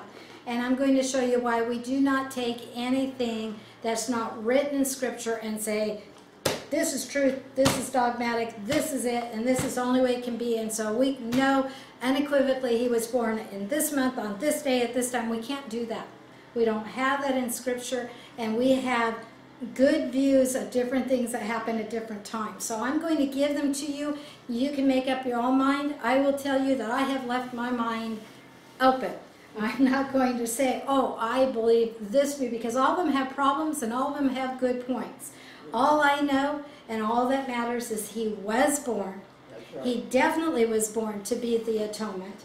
He definitely brings us newness of life. So all of that fits. Whether it was the right sign that was there at the right time, I can't tell you, but it makes a lot of sense. I can tell you that. So let me just give it to you now, and you'll see. And that's why I tell you also, when we go into the astronomy and we study and we have these names, remember, we're given outlines, we're given sketches. You can draw different animals, you can see things differently. I'm not saying that you have to believe everything dogmatically, but the overall picture we know is there. The heavens declare the glory of God. We know the glory is Yeshua Jesus. We know Abraham saw Yeshua's day, and he believed and he was considered righteous. We know to be considered righteous, he saw death, burial, and resurrection for his sins. So we know this is there. That we are unequivocally, dogmatically claiming. What we can't say is, oh, I know he was born in December, or I know he was born in spring, or I know he was born in fall. I know he was born. Yeah, that's all that matters. And that's all that matters, It's okay? like, doesn't matter what day you worship on, just so you worship. Right. There are different days that people honor for different reasons. Okay, so let's go back into the stars though and see what we can find. Okay, there, the Magi observed the star of Bethlehem. We'll call it that because the star comes to Bethlehem. We know it comes and it stands over the place where the child was. Okay, now we know, and let me give you that overall picture real quick. Herod tells them, go, you know, they come to Jerusalem. Where's the king? They're expecting the king to be at the palace. The king isn't at the palace because he wasn't born to be king. He was born to be the suffering servant. So Herod calls in the wise men, the astronomers, the astrologers, you know, not all of faith, but he calls them all in. What's this about a king of the Jews that's supposed to be born? Oh, well, we know. That's in those prophecies that the Jews have. Well, where is he supposed to be born? He's supposed to be born in Bethlehem. That's about 5 miles south of Jerusalem at this time. Today, Bethlehem and Jerusalem almost meet because there's been such a buildup on both. All right, but at that time it was about 5 miles south. So, Herod is concerned. He's got to be a king. He's got to rule. He can't have a usurper coming up. He doesn't want a threat. We see all the time when kings came in to rule, they killed off anybody who could be a potential threat. So he's told that this birth of this baby is the one that is supposed to be king. Well, he's going to get rid of his possible potential threat. So he's going to put out the declaration for the babies to be killed. Now, if the wise men, he told them, go find the baby, then when you found him and you've done your thing, you've worshipped him, then come back and tell me, because I want to go worship him too. Lie, lie, lie. Well, God doesn't let the Magi go back and tell them. He reveals to them in a dream not to do that, and they don't come back. Now, if this all happened very, very fast, then Herod would have been able to say, put the babies to death 6 months old and under. The fact that he tells them to put to death all the male children 2 years and under, time has passed before he realizes that the Magi are not coming back, that they're not going to tell him. Also, we mistake because we put it in our lovely nativity scenes. And don't worry about that. The scene isn't there to be perfect. The scene is to remind us of what we're celebrating at Christmas time so that we don't get caught up in the secular of the world. But the scenes put the wise men at the stable. The wise men did not come to the stable. The scripture is very clear that they came to the house where the young child was, rather than coming to the stable where the baby was. Remember, they saw his star and they set out to follow. If that star came up at the same time that Yeshua Jesus was born, it took them time to travel, to come to Jerusalem, time to go down to Bethlehem, and time to go back home before Herod realizes, hey, they didn't come back and tell me. And they're not anywhere to be found. He couldn't just send an entourage down to Bethlehem to where the Magi are worshiping and say, hey, where is he? So enough time has transpired that he throws out the net of 2 years to cover the time. And again, we don't know how fast they came, we don't know if the star appeared ahead of his birth so that they came closer to his actual birth. I doubt that, because why do we need 2 years then? So I tend to think they saw his star, got their act together, packed up, we're going on the road. And by the way, it was not just 3 wise men. They picture that because of gold, frankincense, and myrrh. That was the 3 gifts. But back in that day, it would have been a whole entourage that traveled. It would have been many, regally on their camels with much. They would have had their servants. They would have had those to take care of the camels. They would have had those to take care of them. It would have been a big entourage. You're not going to move fast by camel. You're not going to move fast with that many people. You're going to have to stop. You're going to have to camp. You're going to have to cook your food. You're going to have to sleep. You're going to, it would take time. How long it took, we don't know. But I want you to see the time passed. Now, we do know, or we do believe, and I think really we're right on target, how the wise men knew, okay? They are wise men who are astronomers. They're in the area of the east. When Daniel was taken into captivity, he was taken into the east in captivity. He was taken to Babylon. They called it Persia. We call it Iraq and Iran in that area today, excuse me, okay? We know that Daniel influenced the astrologers in Babylon. It was not the other way around. They set out to make Daniel and his men forget all about their upbringing, their God, their way of worship, even change their name so that they'd have no association. But we see very quickly Daniel is able to interpret the vision, the dream, and give the dream and its meaning, which the wisest could not. They were going to be put to death. Daniel spares their lives. You don't think they appreciated him, and you don't think that they said to him, how did you know? Who is your God? I believe fully that there were those in Babylon that in our vernacular today got saved. They came to saving faith and believing in the one true and living God and the plan that he gave of this one who would be the Savior of the world. They believed in him. They saw it in the stars revealed to them the same way Daniel had had it taught to him in the stars. So he was able to teach, not that he got the dream from the stars. He got the dream from God. The stars may be one of the ways God speaks to us, his written word another way that he speaks to us, but it is God speaking. It's no hokey pokey. We can believe in the stars. Oh, the stars tell us, oh yeah, when these stars rise, we do this, or we're like that. No. Take it to the author, okay? So Daniel introduces them to the author who gave him that wisdom. They carry that down. Not all of them, but God kept a strain that kept that truth.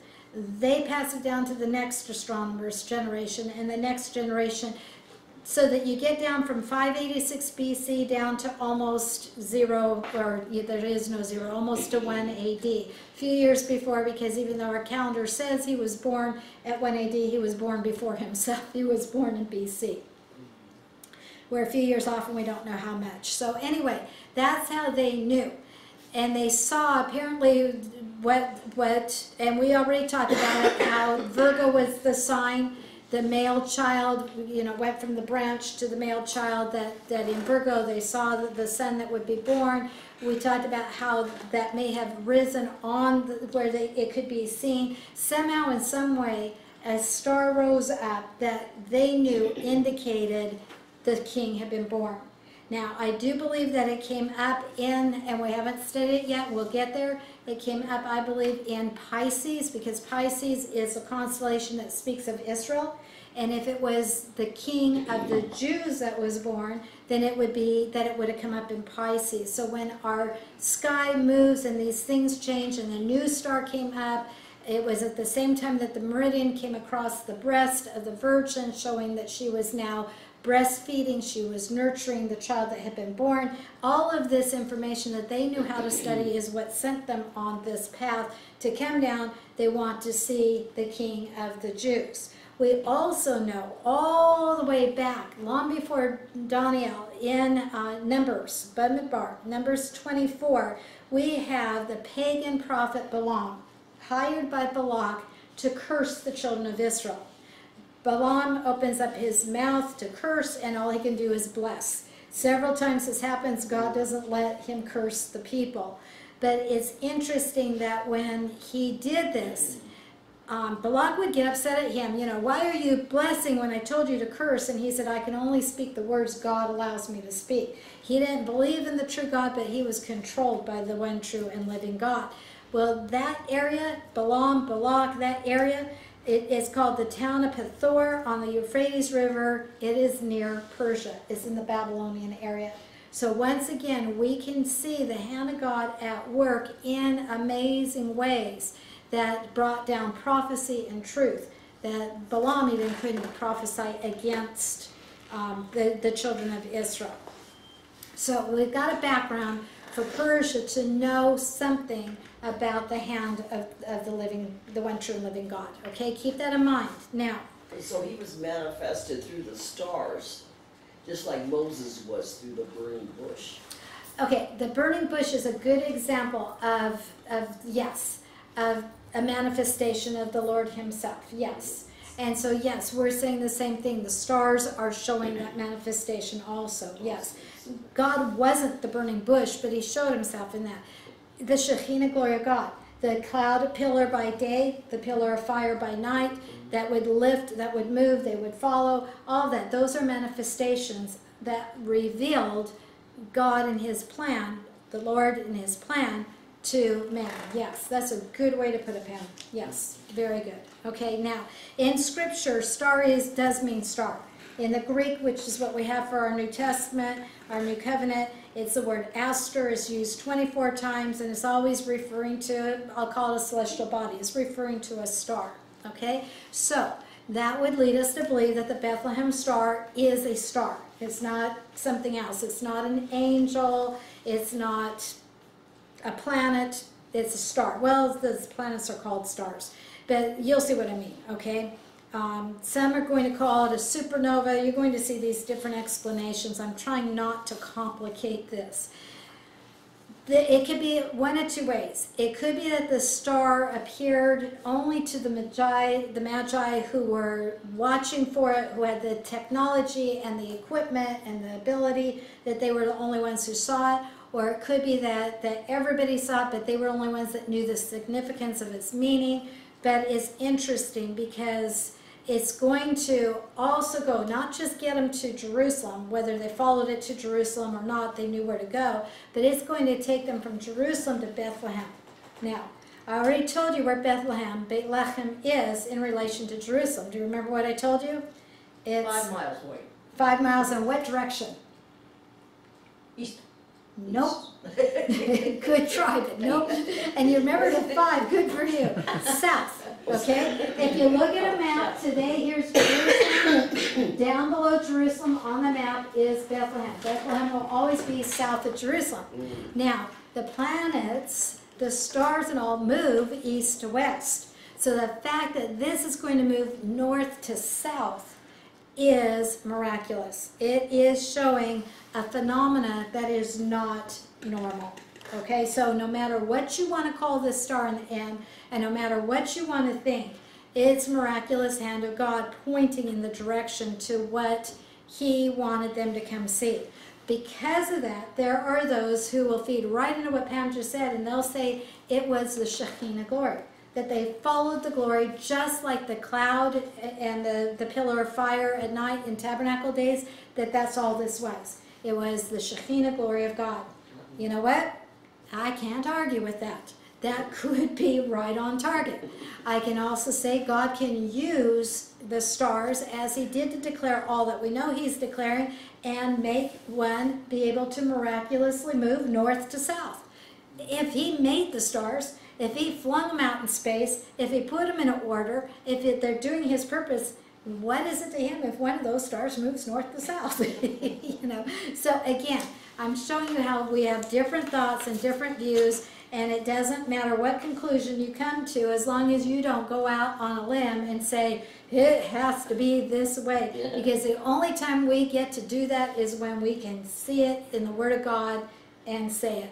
We know that, for example, it says, there is no other name under heaven whereby man can be saved except the name Yeshua, Jesus. So guess what? I'm climbing on my soapbox and I'm saying it loud and clear. Muhammad, you can't save. Allah, you're dead. Buddha, you're dead. Hinduism, all the Eastern gods, all of the New Age, all of these who have made images, idols, none of those can save. And I will stand on that with my dying breath. And I'll be ushered into the presence of my God who saves, because I'm coming in through the saving blood of Yeshua, Jesus. And that's it. Now, if you don't like that, take it up with God, because that's who you're arguing with. It's not thus says Rochelle. It's not thus says anybody else, except for God himself. And anything that he is that exacting on, be that exacting on. Everything else, give grace for each other. We don't all have to agree everything. If you want to believe it was the Shekinah glory, fine. If you want to believe, no, it had to be a star, fine. It's okay. Just don't miss the point. He came into the world. He came into the world to be the sacrifice. He sacrificed himself. He raised from the dead because he had the power to take his life back to him. And he said, I am the way. I am the truth. I am the life. No man comes into the Father but by me. Why is it so important to come to the Father? Because the Father is the creator of this all, along with the Son who created with him. But when you have created an entire world, when you have put man into your world, don't you have the right to put the rules there too? Don't you get to say, this is how it goes? When you become the creator, when you have made your own, when you have found a way to create, and to this day man cannot create. He thinks he can create, but he cannot create life. When you're in control, when you've made it, make the rules. And if you want the rules your own way, make them your own way. And if someone comes to argue, you can say, this is my world. But I'll take you back to square one. The same way Satan can't create, all he can do is counterfeit. That's all you're going to be able to do too, is just counterfeit. You will never be able to create. Only God has that power. And he lovingly did it all for us. That's why I don't understand why they want to argue so badly against it, except for the fact of human pride. That says, I want to do it my way. I'm a good person. I've done good works. I've lived a good life. Why wouldn't God let me into his heaven? Well, it's the simple fact. You haven't lived perfect. And who is to say who's good enough? I can look at Jeanette and say, and pardon me for picking on you, but you're in my view. I can say Jeanette's lived an exemplary life. She is sweet and she is loving. She is helpful to her neighbors. She did this, she did that. She is a good person. She should be allowed into heaven. But somebody else is going to come along and say, I know Pam. Pam did 1,000 more things than Jeanette did. Pam's the one that should get into heaven, and Jeanette shouldn't because she didn't do enough good. Where would you ever draw the line? And if it's a matter of our good works, how would we ever know that we've done enough? We could live a lifetime trying to do it, and somebody else did one more good work than us, and it's only the one who does enough.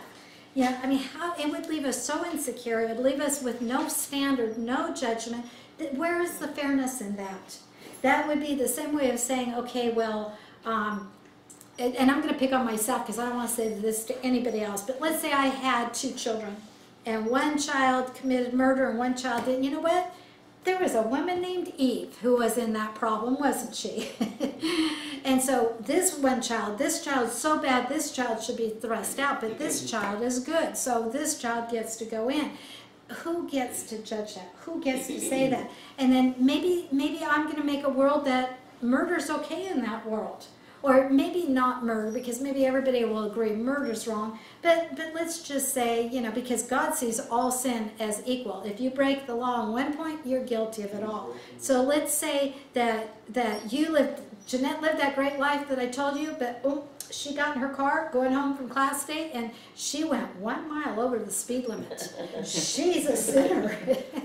You see how foolish it would be? We would have no standard.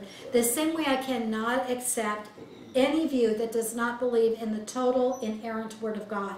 If we cannot trust every single word, then who gets to say which words are true and which words are not true?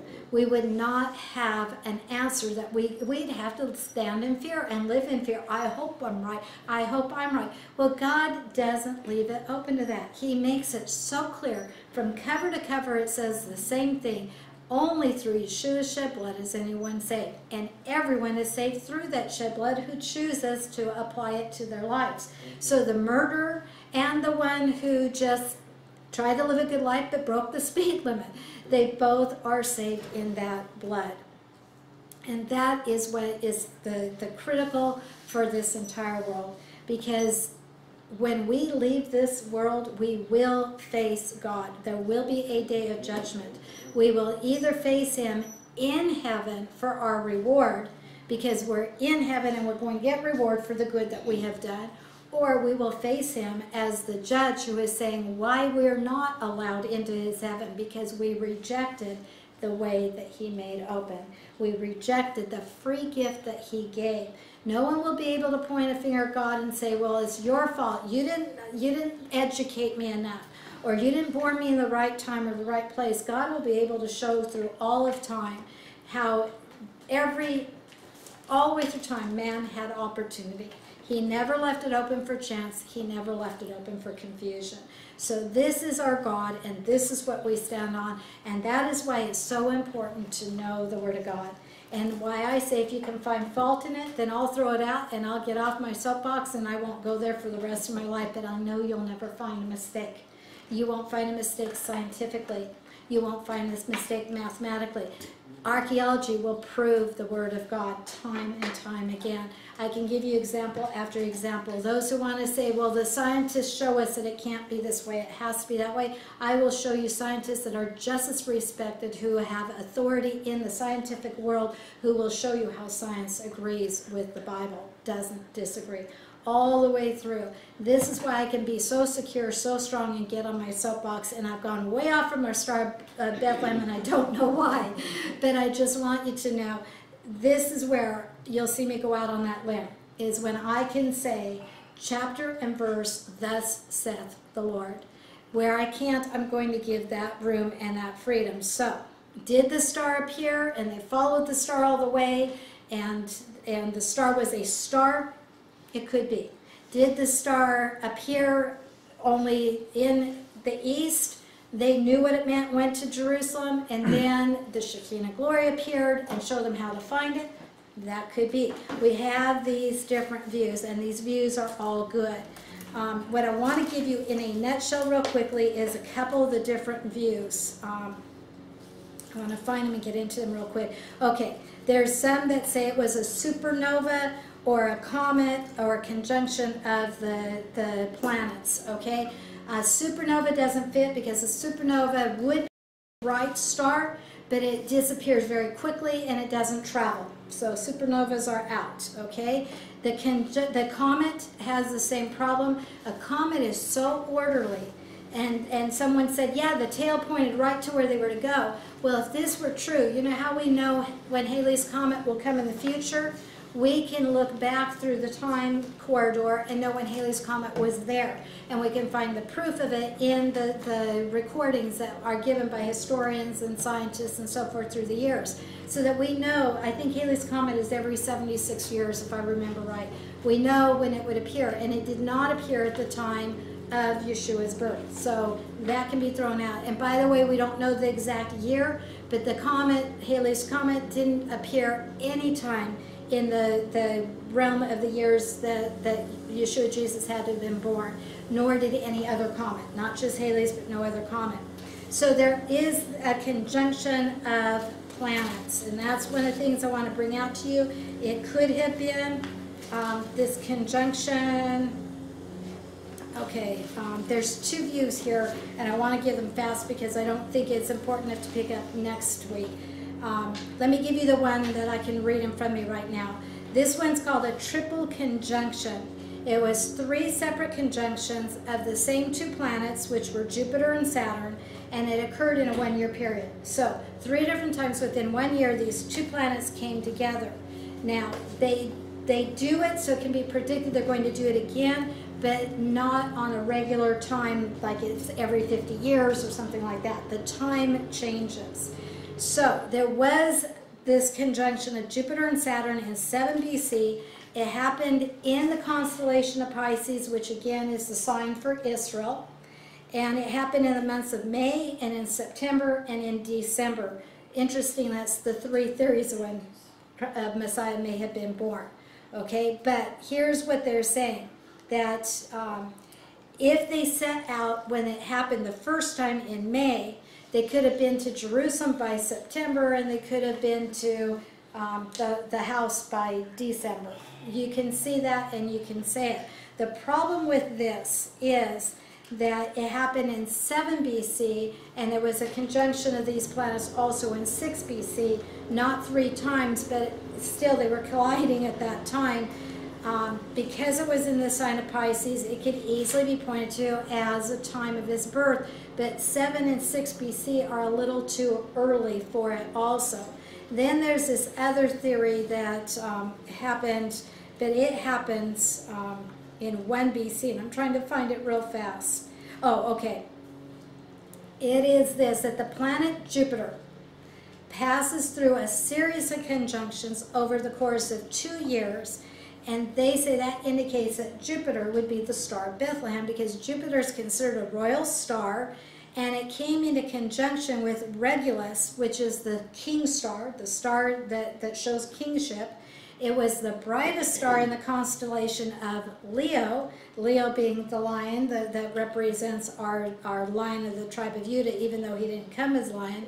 But so basically it's saying the royal planet approached the royal star in the royal constellation that represents Israel. And that this all happened, you know, together at the same time. So Jupiter was so close to Regulus that it would have been bright. It also talks about how, and I don't want to get too technical, but there's a point where it comes into view and it goes out of view because of the way it's rising on the horizon and the way it's setting. And so that would be why the Magi lost sight of it in Jerusalem, and then it reappeared again. The problem with all this, see, that one sounds really good, okay? But the problem with this is it all happened in 1 BC. Now you'll say, well, that's okay, we don't know exactly when Yeshua Jesus was born. Well, if our historians are accurate, Herod died in 4 BC. So Yeshua Jesus had to be born before Herod died. So of all this conjunctions that came together, Jupiter, the royal star, and, you know, and all of that, it happened after Herod had died, then we've still got a problem. So, bottom line, we have a problem with every theory. Do we know what the Star of Bethlehem was? Can we say it dogmatically? No. But we do know a star appeared that the Magi knew stood for the King of Israel had been born. They came to see him. God miraculously brought them not only to Jerusalem, but brought them south to Bethlehem to see with the young child where he was. And then God told these wise men not to go back and tell Herod, and sent them on their way home a different route so that Herod wouldn't know that this big entourage had left. Then God awakened the earthly father, not the sperm donor, but the earthly father of Yeshua Jesus, and said, get your wife, get your child, and get out of town, because the king wants to kill him. So we know Joseph fled down into Egypt. We know there was a prophecy, and I'll have to look up the reference because it doesn't come to mind immediately, that Messiah would come out of Egypt. This is how he comes out of Egypt. It wasn't that he was born in Egypt. He's not king. Well, he is king of Egypt because he's king of the world, but he's king of the Jews. He was born in Bethlehem, the house of bread, because he's the bread of life. But he fled to Egypt until Herod was dead, and then he could come back, and he grew up in Nazareth, all to fulfill prophecy. How do I know the Bible is the Word of God? You can throw everything else out if you want. Prophecy. Every single prophecy has been fulfilled exactly, or we know is yet to be fulfilled. 500. It doesn't, yeah, it doesn't miss, it doesn't, you We can got dot the 500 more to I's, go. You can cross the T's. No, we don't. No, we don't. I mean, during the tribulation, There's a lot during it, but not 500, I don't believe. not 500. I don't believe so. And some say it was only 300 in Yeshua's lifetime, but then there's the prophecies prior. I don't care what number you put on it, it is phenomenal. Let me just say in closing, and I know I'm out of time, I'm supposed to be concluding at 3:30, and I didn't do it today, sorry. But if one person fulfilled 8 prophecies, just 8, take it down from the 300 plus and bring it down to 8. One person who could fulfill 8 is 10 to the 17th power. That's 10 with 17 zeros. The chance of 1 in 10 with 17 zeros after of one person fulfilling 8. Now take it to 49 prophecies. We've not even come near the 100 mark. And it's 10 to the 35th or the 37th power. It is so phenomenal. Next week I'll start. I'll read you the scientific way of explaining it. The easy way that I can remember is if you took the state of Texas, you covered it in silver dollars, 2 feet deep. You put an X on one silver dollar, stirred up the whole state of Texas. You hid that silver dollar somewhere in the state of Texas. You blindfolded a man in a plane in the sky. You let him parachute out down into the Texas, and you told him, walk through Texas. Walk as little or as long as you want. When you feel like it, reach down, pick up one silver dollar. Your chance of picking up that one with the X on it is 10 to the 17th power. Just to the 17th power. That's the chances. You got a better chance of winning the lottery, everybody. Now, don't you dare go out and buy a ticket and say Rochelle said so. But this is the phenomena of prophecy.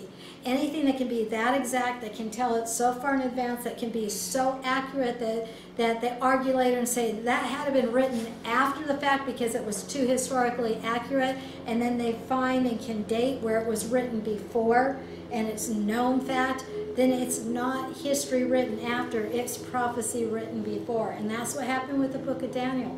He was called the historian. He wasn't, or I'm sorry, he was called the prophet, not the historian, by Yeshua Jesus himself. This is why I stake my life on it, my future, where I'm going when I leave this world. The Bible is B-I-B-L-E, basic instructions before leaving earth. I want to know where I'm going, and I want to know I'm going to hit the mark, and I know it because God said it.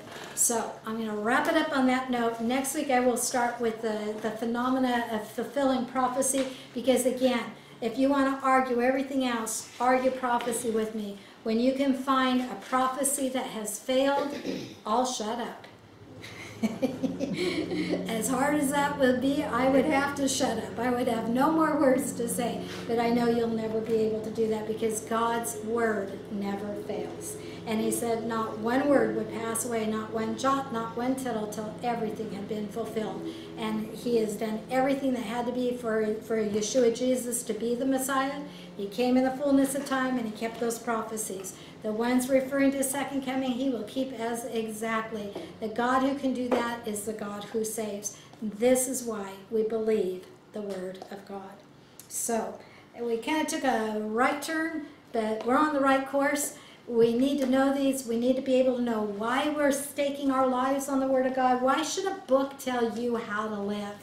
You know, there's plenty of good books out there. Why should this book be lifted up to that level? And why does nothing else come to that level? And they still twist it around. Yeah, but the truth of it, when you get to the truth. And any of these religions that have their own books, you read them, they pale in comparison, and not one of them is prophetically accurate. Not one other. Because I'm just starting to finish the David Jeremiah, the last hour. I've learned so much through that, but I'll bet. you're saying don't believe a lot of what it's saying. No. David Jeremiah's he believes the Word of God like I do. He's going to tell you what the Word of God says. Yeah. What I'm saying is the false religions. The Oh, the books false of religion, the cults is what I'm saying. You read what they call their Bible. Mm-hmm. It pales in comparison, and it does not hold to the accuracy. So, forgive me for taking the right turn, but I think it's important for us to see it all, to know it all, to be defenders of our faith. If someone asks you, why do you believe the Bible? And you say, I don't know, or, well, because somebody told me to. Well, that's a pretty lousy excuse. If someone tells you to jump off the bridge, are you going to go do it? But if you can say, My God has shown himself faithful. My God has shown himself true. My God has shown himself accurate. My God has never made a mistake in his word. My God has left his fingerprint.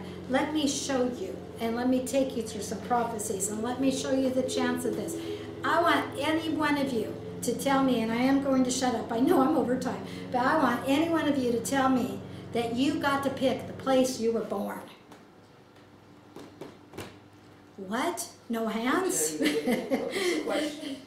You got to pick the place you were born. Did you do that? Did you tell your mom where to born you? No, you didn't. And you've got a pregnant Miriam who is living in Nazareth, North Israel. And it's not in the days of jets. It's not even the days of cars. It's donkeys, camels, and feet. And you take a 9-month pregnant woman. Why is she going to go down to Bethlehem?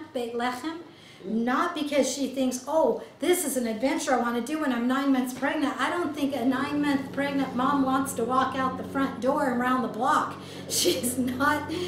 And here she not only sets out on that journey, but makes it all the way to Bethlehem to be born where Micah said the Son of Man, God himself in human form would be born. Who could choose that?